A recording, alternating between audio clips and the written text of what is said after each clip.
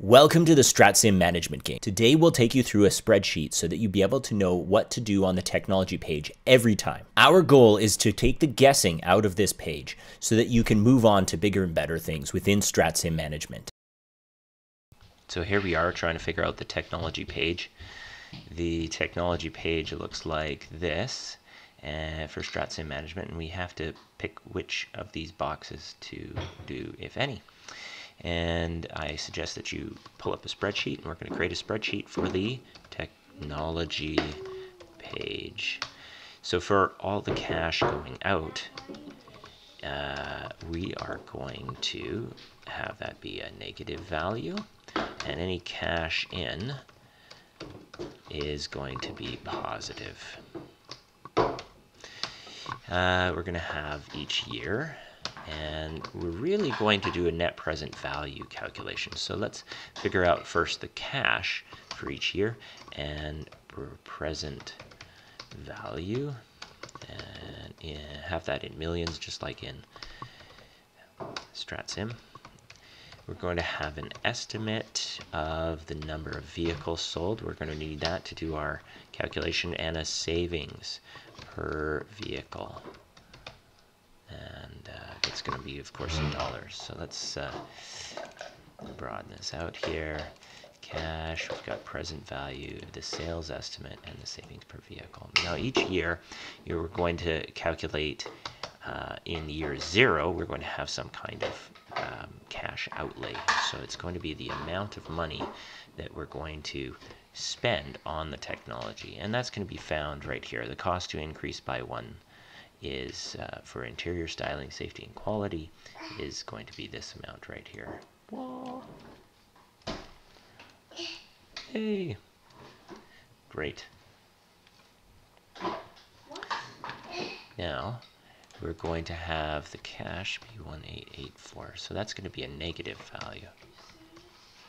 And that means that every year after that, we have to account for the cash in. So at the end of the first year, we're going to have this 205 right here.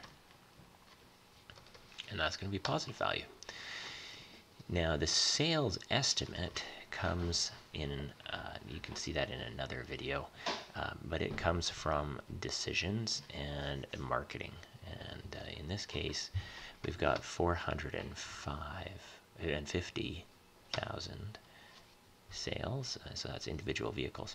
And technology reduces the cost to produce each one of those vehicles, and that's profit that goes into our bank account.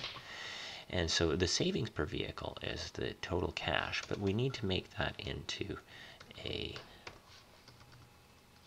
value that is going to line up. And the sales estimate is in thousands, so I have to multiply that by 1,000, and that makes the savings per vehicle at 455 per vehicle. Now, that kind of number we need to make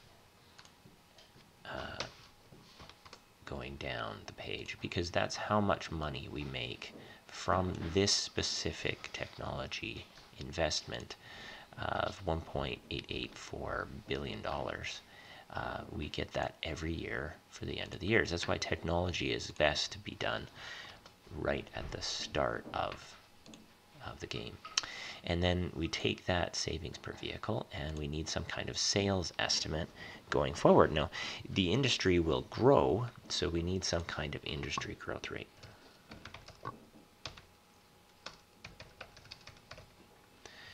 And then we plan on taking some market share away from other companies, so we're going to say the increase in market share. And these two values are going to be added together to get a total growth rate.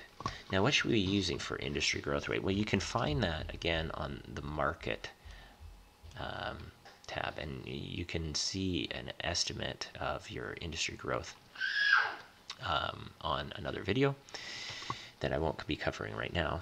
And we discovered that that's about 5% per year.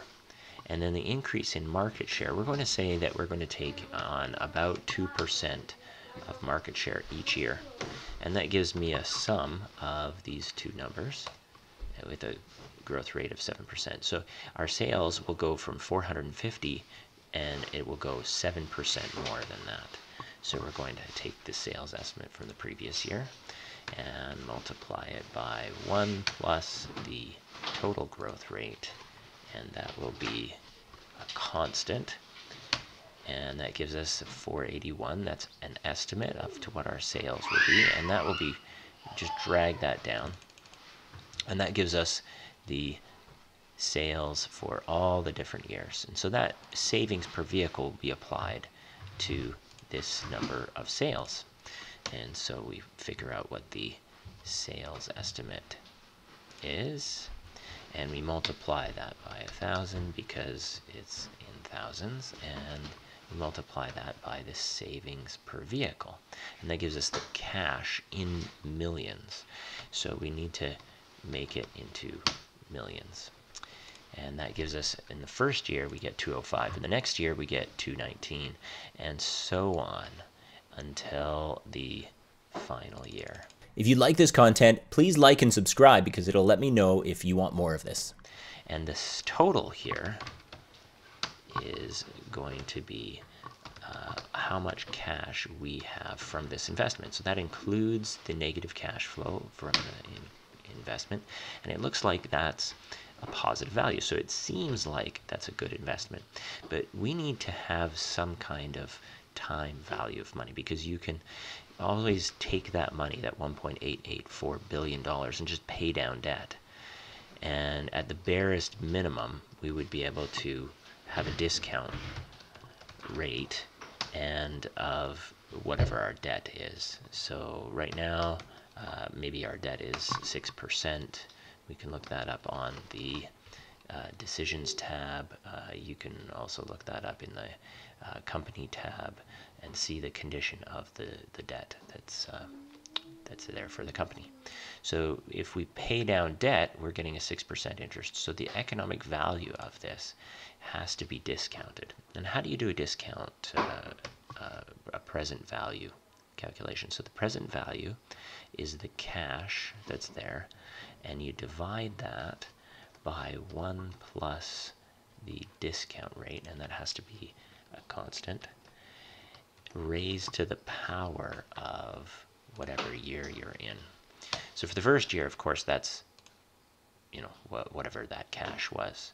But for the next year, it's going to modify that cash value. So this is the present value of this future cash flow, and so on. You drag that down, and you come to the net present value, which is the sum of all individual present values per year, and it looks like that's positive. So since that's positive, or the NPV, which is this number right here, that will tell us whether or not we should be making this investment. It is a good investment because it's a positive number. Thank you for visiting our channel. Links in the description.